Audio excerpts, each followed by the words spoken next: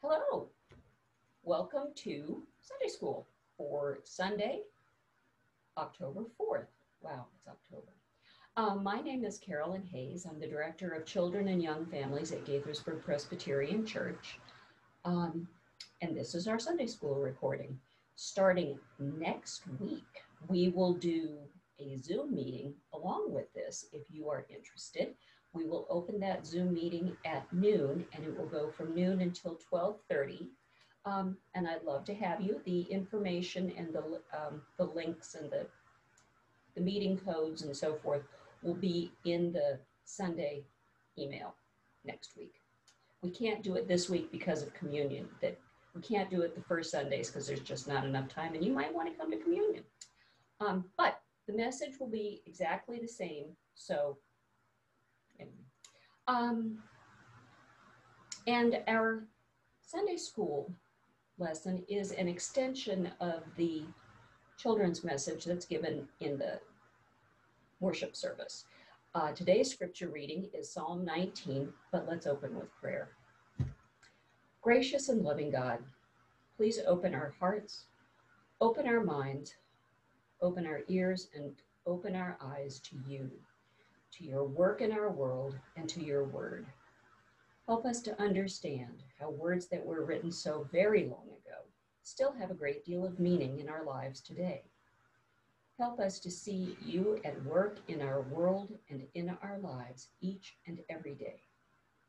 Help us to see you in the people around us and to act like we do.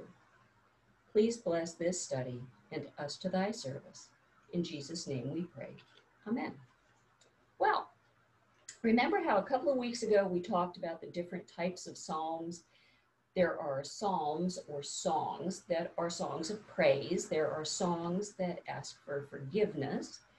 There are songs like the one last week that recount a part of the history of the Hebrew people. There are songs that ask for help and songs about what people should and shouldn't do. Let's read Psalm 19 so we can see exactly what we're dealing with. Psalm 19. The heavens declare the glory of God. The skies proclaim the work of his hands. Day after day they pour forth speech.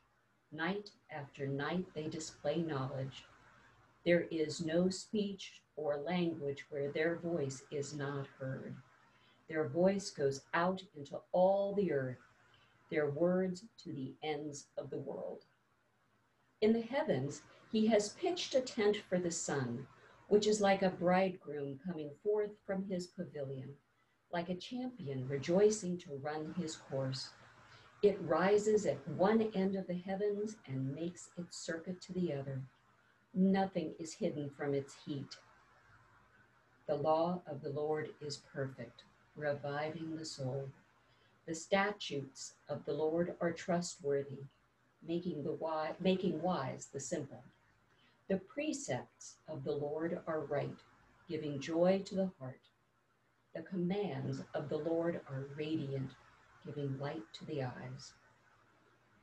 The fear of the Lord is pure, enduring forever.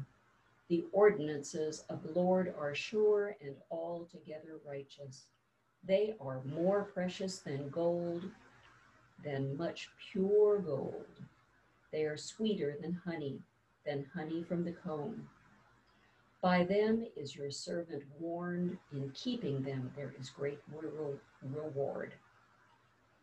Who can discern his errors? Forgive my hidden faults. Keep your servant also from willful sins. May they not rule over me. Then I will be blameless, innocent of great transgression. May the words of my mouth and the meditation of my heart be pleasing in your sight, O Lord, my rock, my redeemer. This is the word of the Lord. Thanks be to God. Well, clearly this is a song of praise, but do heavens actually speak, or does the sky talk? Of course not. Does the sun actually come out of a tent in the sky? No. Do laws or rules ever actually glow, giving light or heat or power? No. But what the poet is doing is helping us to understand how he or she sees God, how he or she understands how big, powerful, and incredibly smart and loving, beyond our ability to even understand, God is. He or she, the person who wrote the song, is painting a word picture. They're writing a poem. Have you ever seen something that was so incredibly beautiful or so awesome that it made you just stop and stare in wonder? We usually think about places outside, and when I think about places like that, I think about the coastline in California from Carmel down to Big Sur. It's the most beautiful thing I've ever seen. Or the foothills of the Sierra Madre as they go up into the mountains in the late summer. They're the most amazing gold color with green, little dots of green live oak trees. It's amazing. Or almond orchards in the springtime. They are stunningly beautiful. God created all of those things and all of the places that you think are that beautiful. And God still cares for them. Have you ever watched really big, powerful surf, like when there's a storm at the ocean just pounding the shore? It is genuinely awesome. It almost takes your breath away. It's so powerful. Or watch a really big bolt of lightning hit the ground. You can feel it in your toes. God created lightning and surf. Imagine how powerful God is. Have you ever stared up on a beautiful summer day into that deep blue sky that just seems to go on forever? And if you lie on a hill and you lie there long enough and keep your eyes open, you almost get to the point where you feel like you're falling into the sky. It's really neat. Or stood out in midwinter looking up into a beautiful, beautiful night sky and see all of the millions of stars just twinkling down on you. God created all that too. Imagine how big God is. Have you begun to learn about all of the little bits that make up our bodies, your bones and your heart and your lungs and all of your organs and your blood and all the little teeny cells that make up all of that stuff? Or have you ever looked into a microscope and looked at a leaf and seen all of the little green cells in a leaf? Well, God created those things too.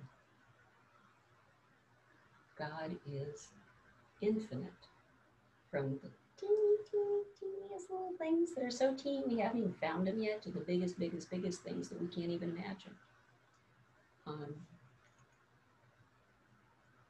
And God thought all those things up and just caused them to be. And that same God, who is so big, so powerful, so majestic, and awesome, loves us, each of us, very, very much, and is waiting patiently for each one of us to realize how much God loves us. And not only that, God wants to be in relationship with you. He wants you to pray to him. He wants you to talk. He well, we call God a he, God's God. Um, but God wants you to be in relationship with him. Every time I think about that, it just, I, I, I can't even speak. Well, if you can think of beautiful, powerful, awesome, good things in your life that you have seen or that you know about that God created, could you write them down and thank God for them? Because, you know, if you do that, you are writing a song.